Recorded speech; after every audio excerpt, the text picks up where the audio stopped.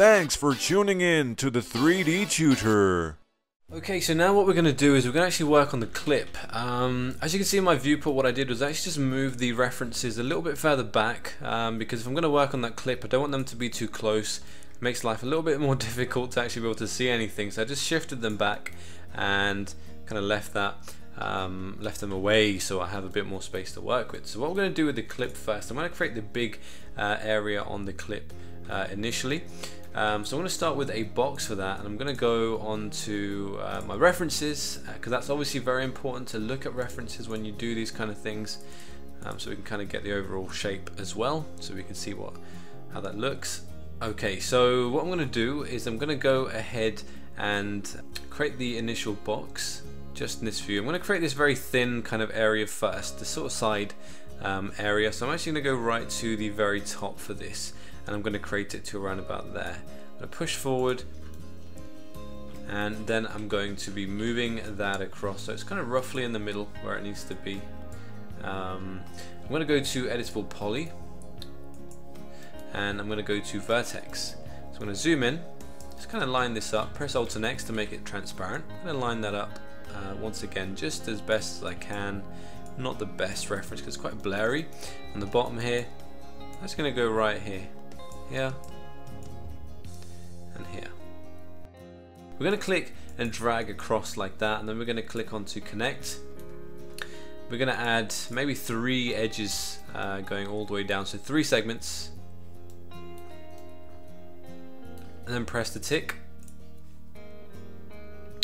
I can then go to vertex. I could click and drag over each or all of them. Let's start with the top one actually, and let's just expand that a little bit.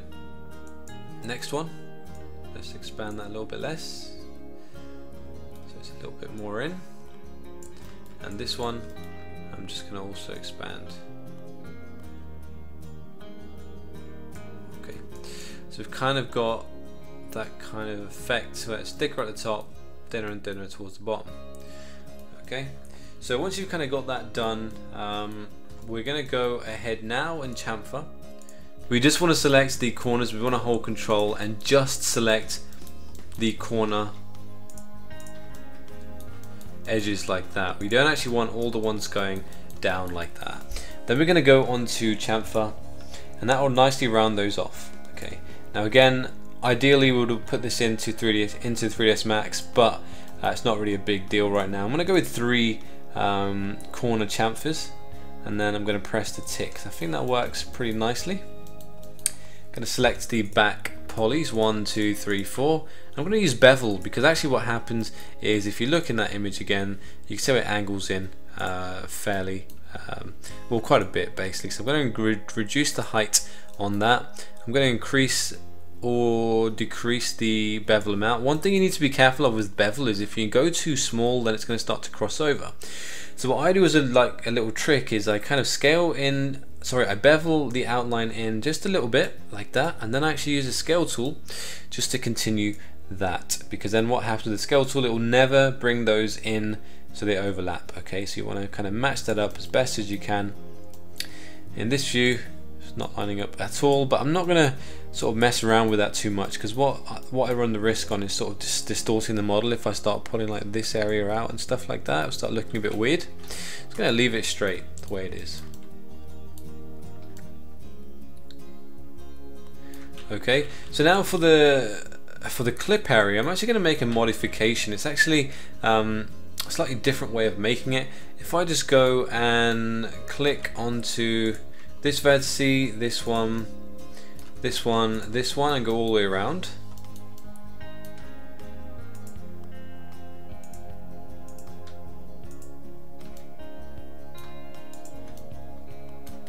I'm going to flatten this off a little bit, just like that. Okay, so just kind of flatten that off by scaling up. If I scale the other way, it expands, but if I flatten that off just a bit, and that's what I want. I said probably too much. Oh, is it too much? It probably is just a bit too much. So let's just go with scale. Oh, I've hit T like a moron. To go into top view, let's go back to right view. I was looking for R for scale. Just going to scale it higher again, just a little bit. Okay, now what I need to do is I'm actually just going to move the body of the walkie-talkie away, because that's also getting in the way. I can't really see. It's also just irritating.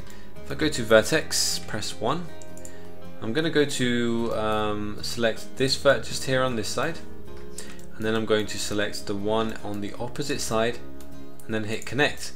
Okay, so if I now just go to polygon, select the poly on the bottom just here, and then go to extrude, but bring up the options for that by clicking the little button just there, and we're going to increase that amount to around about here. Press the tick, and then going to rotate that corner just there like that. Maybe scale it in a touch as well in height. In fact, let's scale it in on all angles just so it kind of comes in a little bit as well. So if we just stay with the middle of the triangle, that should kind of work quite nicely. We can go a little bit more than that. We don't want to go too much, because what will start happening is in this view it will start to come in far too much. So I'm going to go like that. That's okay. And then I'm going to go and extrude that again and go right to the end this time. So I can obviously move it.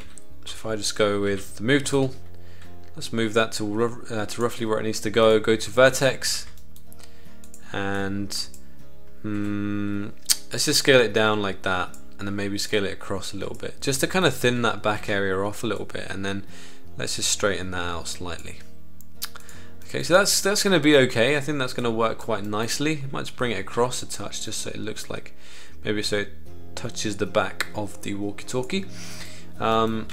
And yeah, that's kind of done. If you want, because we obviously scaled that first one in, it doesn't really look right because the inside here doesn't scale, so you could just scale this in as well. Possibly what I could do is just select that area just there and just scale that out just a little bit, just so it kind of flows a little bit better. Yeah, we're always looking for a very good flow here. Saying about a good flow, looking at these these vertices don't really flow too well, so I'm just going to drag that up. Maybe let's make sure we select the back one as well. So make sure in this left view we click and drag, and that should select the one on the opposite side. It's going to look a little bit better there, isn't it, if we just do that. This one as well, just to kind of round that off nicely. Okay, so that's kind of done very, very nicely indeed.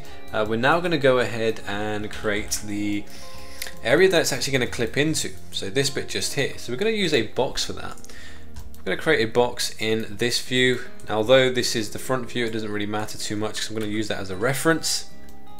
I'm going to drag that over, place it where it needs to go.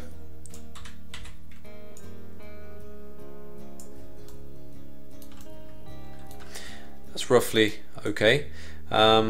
What I'm going to do, actually I've forgotten to mention, is this area just here. See where it kind of extrudes out just there? So the way that we'd create that is firstly going into edge. We're going to click and drag over the vertical edges just there.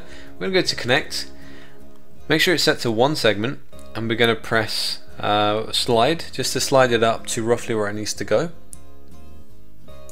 Press the tick, then we're going to go into scale, because actually what's happening is that's kind of angled, see that? And if I straighten that out, in fact let's leave it angled. We don't want to cause any distortion on the sides, so that's not really important, to be fair, as long as that edge kind of is at the point where this kind of curve comes out. What I'm also going to do, go to vertex, click and drag over this one just here, and I'm just going to move that up slightly. So again, this point just here is the bottom of this area that needs to extrude. To create these areas here, we're going to select on the back, okay, the two edges, top and bottom. We're going to go to connect, we're going to reset the slide, and we're going to increase the segments to 2, and then we're going to increase the pinch, okay, something like that. So you've kind of got quite two thickish left and right sides just there. Press the tick. Now I can go to polygon, select those two polys and extrude out. Okay, so you can see what I've done there. I've just simply extruded that out to there. Go to vertex, click on the top, drag that in, click on the bottom, drag that up, that's not really round. So what we can do as a little trick is we can go to edge, we can select the top and the bottom edges, and guess what we're going to do? We're going to use chamfer. So we're going to select the top and bottom just on the ends, go to chamfer. That's obviously way too much of a chamfer, so I'm going to reduce that chamfer amount. And as you can see in this left view, we can also look in the perspective view if I can get it to face the right way. I'm going to reduce that amount to maybe even just 1, and then I can increase that chamfer amount until we kind of get it fairly round. So that's okay, it's quite round. Again, we're working with quite low poly. You could increase the number of segments there, but I quite like the way it looks with 1 because it gives me a more rounded effect.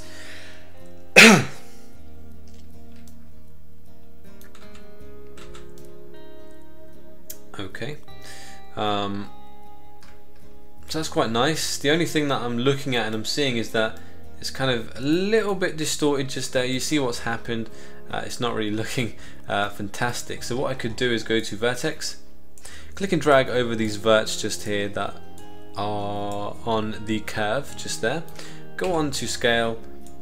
We're not going to, and then we're going to hit Control and edge. No, it's not really going to work how I want it to. Let's go to vertex, and it's really only the outside that we need to be concerned about. So we're just going to be very careful. We can just hold Control and select this one, just go on to move that.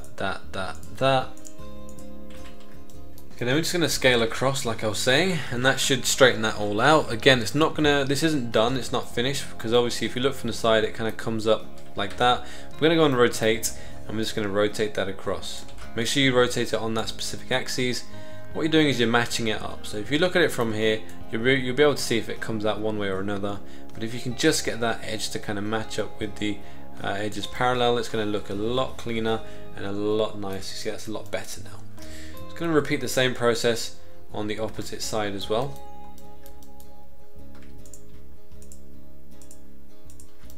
So you see that just there. I'm going to go on to scale. I'm going to scale it across, which I know is going to look a little bit odd at first, but as soon as you look at it from this kind of angle and just rotate that so it kind of sits parallel, it's going to be a lot nicer. It's going to look a lot better. Okay, so now that's done, we're going to go back onto this area just here. I just thought of a better way. Let's go and create a cylinder in this view just here. Okay, you want to make sure that we've actually got something like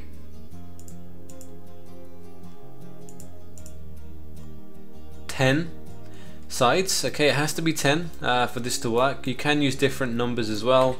That's way too thick, so I'm going to bring that in so it's very thin.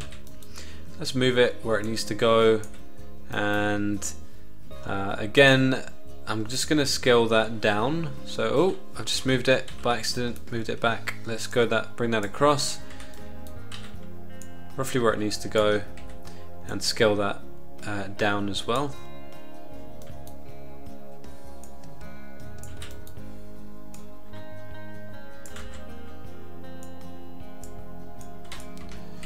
Just a touch bigger. There we go. That seems pretty good. In fact, I'm just going to scale it so it kind of covers that entire area like that. Now you might be thinking, how is that going to work? Why are you using a sphere?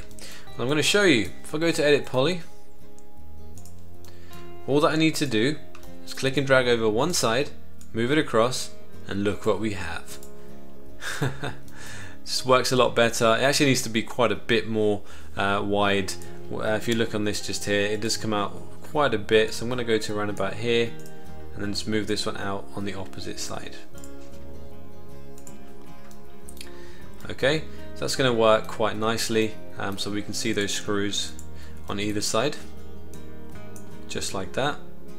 Okay, next step, again I can just move this clip out of the way for a minute. I will bring it back. Is I need to connect across like around about here where this edge is just there. Okay, so next we're going to go to edge and we're going to click onto the horizontal edges. just running through the middle. And then we're going to go on to connect. We're going to set the segments to 2, and we're going to increase the pinch. So we've kind of got, I don't know, I guess we need to kind of get it to around about there. Okay, so it leaves enough space there for a kind of a screw to fit in. That's going to be okay. So what I'm going to do now is I'm going to be extruding just a little bit. So this is going to go to around about there.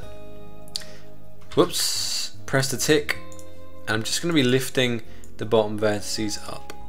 Okay, top one I don't really need to worry about too much because it looks like that's pretty much where it goes. Next I'm going to go to edge again.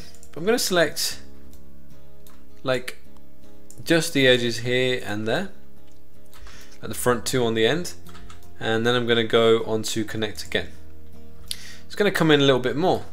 So I'm going to leave that as default for now. I mean, what I can do actually before I do that, if I just bring in this again, let's just overlap it just very slightly. So this might make it a bit difficult to select it, but I'm going to use that as a guide. So that's kind of fitting quite nicely, but what I'm going to do here is I'm going to go to edge, select this one and the one below, just there. And when I go to connect, I'm going to ensure that the pinch is set just inside like that. So can you see what that's done? It's kind of set the pinch just inside. Maybe just increase it a little bit more, and then maybe I can move it across just to match up both the sides. So it's a bit of a gap there and a bit of a gap just there as well. So that's perfect. So I'm going to move this away now. I'm then going to go onto this polygon just here. I'm going to extrude a slight amount because that's actually going to create the angle just here. So if I just drag that vertex down, you can see what that's done. Then I can go with this polygon once more, extrude a little bit more to around about here. In fact, let's just go all the way in like that. Okay, so we're not really going to see that anyway. This part here is going to overlap with the clip itself, so I'm going to delete that polygon. And even on the back, you can get rid of the back polygons because you're not going to see them, so that's going to clean up that quite nicely.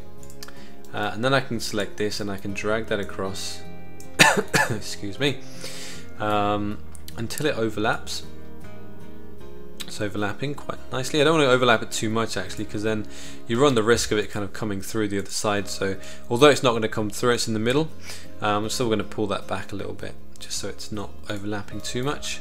So overall, I mean, that's pretty much done. The only thing that I'd maybe change is going ahead and adding in these kind of bolts and stuff and the screws. Now with the screws, we don't actually need to worry about any advanced modeling. It's actually going to be textured, majority of it. So what I'm going to do is I'm going to go with extended primitives, go to oil tank, because that's probably going to give us the required effect. And I'm going to create an oil tank. So we can kind of round off the top quite nicely there as if it was a screw, but it is fairly high poly, so there's no real options here to, apart from the sides, which we can reduce down to maybe about, I don't know, 8, because we're working, oh, let's go up to 10 just so it's a little bit rounder. We're going to go to editable poly, and we're just going to be going and reducing some of these triangles. So what we can do is we can maybe get away with it. If you wanted to reduce some tris, you can get rid of some vertices and edges. I'll just show you how quickly. You just select one, you go to loop and hit control and backspace. So you have to hit control, have to hit backspace. Okay, if you want to just do a quick thing, you could just loop that one, increase the scale, and just pull it back a touch as well. So I think actually that's actually not too bad. So I'm just gonna, okay, so I'm gonna use that actually, that works a lot better. So I'm gonna do the same thing on the other side, but if you don't want to do the same thing and you want to do a quick way, you can just add a symmetry modifier. Make sure it's on the right axis, so the Y axis for this. It's actually the wrong way, so I'm gonna flip it. So if you flip it now, you can see it's not actually done a damn thing. So for some reason the Z-axis is the correct one for this, possibly because I've rotated the object so that the local Z-axis is actually sideways. If I just deselect flip, okay, that's obviously not correct. So I'm going to expand symmetry, click mirror, drag that across, until it's kind of roughly where I want it. That's going to be okay. Just collapse that all, hit yes, and then I can position it where I want it to go. So it's quite big still, so I'm just going to scale that smaller.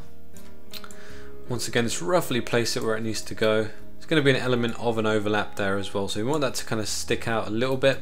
And then I'm just going to go to vertex because that's always the easiest option. Click and drag over that side and then drag it across. Now one thing we'll notice is that there's actually an edge cutting through the middle of this cylinder or this oil tank. That's because that's where I actually sliced it. That's where I actually applied the symmetry. So that's the seam line. So you hit loop on that edge. Control and backspace will get rid of your vertices as well. So you're going to save quite a few tries there, which is quite nice. Okay, so that's pretty sure that's all about done. And the very last touch is, let me just actually see, does that need to be bigger? I think that's okay, that'll work. I'm just gonna make a copy of that. Delete completely one whole end. Can't actually see it in that view, but if I just select one whole side, then hold Alt and deselect the longer side, press delete, and then I'm going to click and drag over the end on vertice and just move that across so it's very short like that. Okay. The reason why I do that is because I want this to be like the top of a screw, and then the pivot's in the wrong place, so I'm just going to go to hierarchy, effect, pivot only, center to object, and that should be perfect. Now I can actually rotate this with angle snap turned on, 90 degrees, there we go, and that's actually ready to be placed now where it needs to go. So right about there. Maybe increase the size, it's too small, so let's just increase that, lift it up, there we go. It's overlapping a little bit, which is okay, and then hold shift, drag that across to the other side, press OK.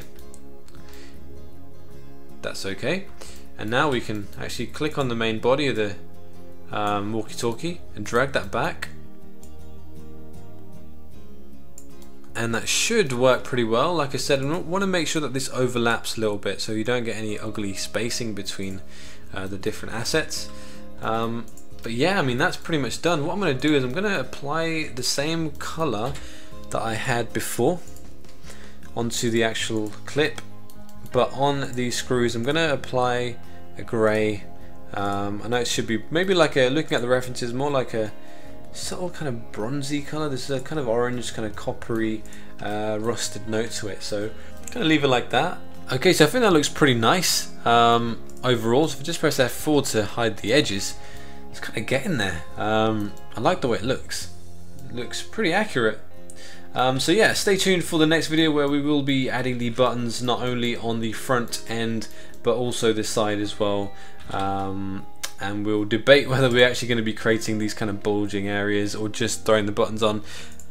We'll see. So yeah, stay tuned guys for that video for the next episode. If you have liked this video, please do hit the like button and subscribe if you're new to the channel. And yeah, I'll catch you all next time.